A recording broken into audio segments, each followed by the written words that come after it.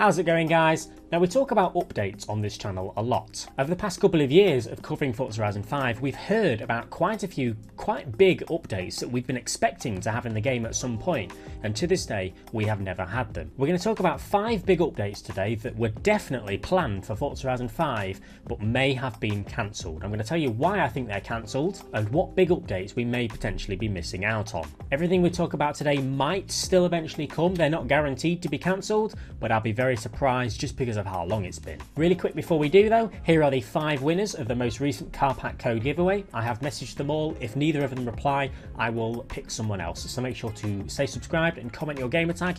You'll always be in a chance of winning a car pack at any random point. I'm always giving away them. I have loads of codes still. So let's focus on the first update, and it's probably the biggest one of them all, the Eliminator Duos game mode. If you're living under a rock, Forza Horizon 5 obviously have the Eliminator game mode. It's a battle royale mode. Well, I think it was almost 2 years ago now, there was a Duos game mode leaked for the Eliminator called the Illuminati. That was proposed to be the update's name. We know about the existence of this update from the files. We found loads of leaked audio clips that I'll play for you in a second of the commentator in game, and a load of leaked features as well, ranging from being able to repair your teammates, spectate your teammates, view your teammates' drop zone. There were some exclusive Illuminati rewards along with smashable Illuminati rewards as well, that you could pin car drops. There was an exclusive limited edition Eliminator car along with a new Illuminati leveling system. So it definitely seems like quite a beefy update, and it's definitely an update that I think we would have already gotten by now if there was something like this in the works. I think what maybe doesn't help is how unpopular I personally think the Eliminator is. I never really hear about anybody playing it. It's usually quite quiet in the Eliminator. Have a listen to some of these leaked audio clips from this Illuminati update. They're quite interesting. Nice!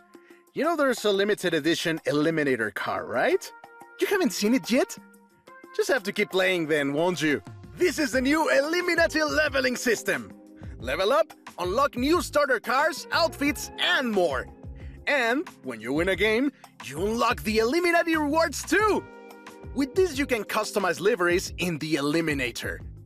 I think I'll go with a pizza on my car. Victoria con pepperoni! Please don't take my pepperoni car if you beat me. There you go. So it's a shame really. It definitely seems like there's already quite a bit of work gone into this update. I think it was around June 2022. Nevertheless, it's been a very long time, and I think by now we would have had it. Let me know in the comment section below, would you be keen to actually get this update? Would it spice things up a little bit? Is it one you think they should focus on, or are you not really bothered that we may never get it? Number 2, the second one is the drag racing update. Now, we have spoken about this quite a few times as it is a very anticipated update. I know a lot of people liked the idea. Again, this is now over a year ago. All of this information was found in the files by TGR55. There was a new story that revolved around Alejandro and Papa Fernando. It evolved around players drag racing cars from various eras. There was a new drag racing system using the drag zone lights, you know, the lights that are on the drag strip. They were actually functional.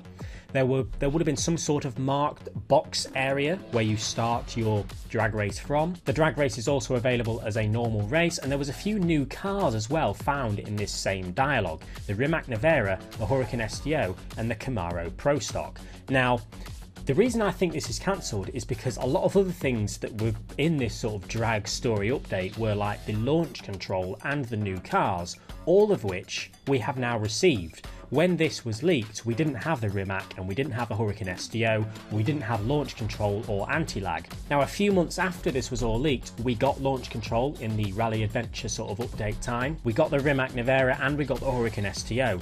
So most of the exclusive things from this drag racing update has actually been released. What we haven't got is the actual drag racing itself with the functional lights. Now, I think they probably, again, we might be wrong here, but it seems like they maybe jacked off, I know you said then, sacked off the idea of having a drag racing update with the launch control, with the new cars, and, well, decided not to do it really.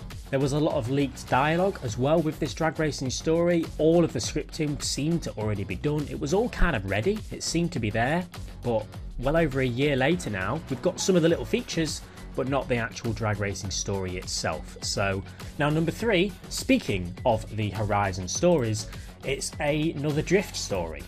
over in May, I think, 2022, so almost 2 years ago now. I think it was Series 6. We got the Drift Club Mexico update, and it was a new story where we could do drifting. I think that was where the electric Mustang was featured as well. Now, what was leaked, again, last year, so a while ago, Horizon Drift Club Mexico Part 2. We can see here that the script for this story was leaked as well. Same with most of these other leaks. We can see that there was talk about the Ferrari Formula Drift 599, a helicopter actually following you around and, you know, looking at you, taking photographs. Again, a lot of work had obviously gone into this, and to this day we still don't have it. Now, this is probably maybe one of the likely ones that could still come, but it's been over a year now, as I said, and we've not had a Horizon story in Horizon 5 for a good few months now. Makes me think that we would have had it. I think this Drift Club Mexico story would have been perfect little addition to one of the most recent updates we've had. So that, unfortunately, on the list of updates that we never got. Number 4 is Donut Media Part 3. Now, this is a bit of a controversial one because we still could very well get this, but I'm going to tell you why I don't think we will. Honestly, I think it's because of the popularity of it. As we mentioned just a couple of minutes ago, the Donut Media stories, from my point of view, were really not that popular. There wasn't really anything wrong with them, but they really didn't get as much buzz as I think they should have.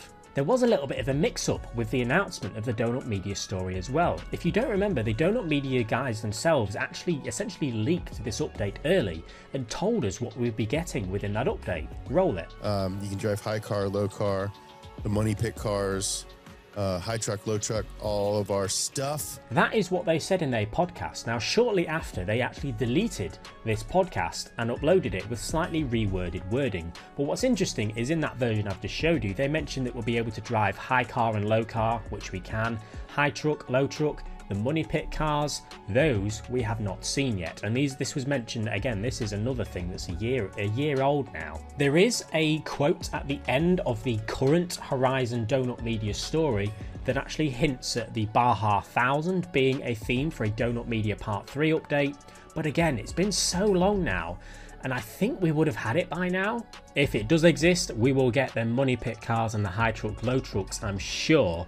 But will it come at all? I don't know if it will.